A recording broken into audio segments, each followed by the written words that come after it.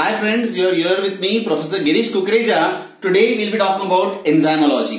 Now in earlier videos we have talked about enzymes, the derivation, the inhibitors. Sometimes the conceptual understanding of the subject and the content, it becomes very difficult.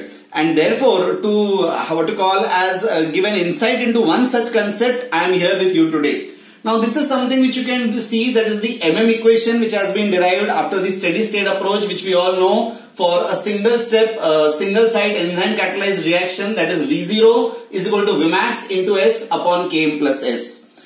In this we define Km as the amount of substrate required to reach half of the Vmax. So if you plot the graph of V0 versus S, we know that you have a regular rectangular hyperbola and there you have the value of Vmax. If you take half the value of Vmax, extrapolate it and take it to the what you call as the x-axis towards where S is plotted, the value which you get here, that corresponding value of substrate is what is called as your Km. Many of these times students, they write Km is equal to half of Vmax. Remember, it is not like this. Km is not equal to half of Vmax. It is not like that, right?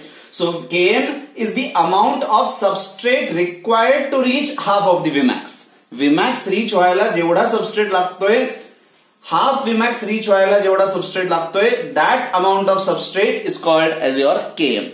Now many students then believe that if we double the amount of substrate than that of the value of Km, we reach Vmax. Let us see whether it really happens. That means you have assumed that your value of substrate here is twice the value of your Km. So let us put it here in this equation where you have V0 is equal to Vmax into S. Instead of S you are going to have 2 times of Km upon Km plus instead of S you will have 2 times of Km. So here you will have V0 is equal to Vmax into 2 Km upon your 2 plus 1 3 Km. So you have reached only 2/3 of your Vmax. Remember, even after doubling the amount of substrate which was equal to that of value of the Km, you have not reached the value of Vmax. You have reached only 2/3. Let us see if you take the substrate value 5 times that of Km, what happens? So here it will be V0 into Vmax into 5 Km upon Km plus 5 Km again. So this will be V0 is equal to 5 by 6 of your Vmax.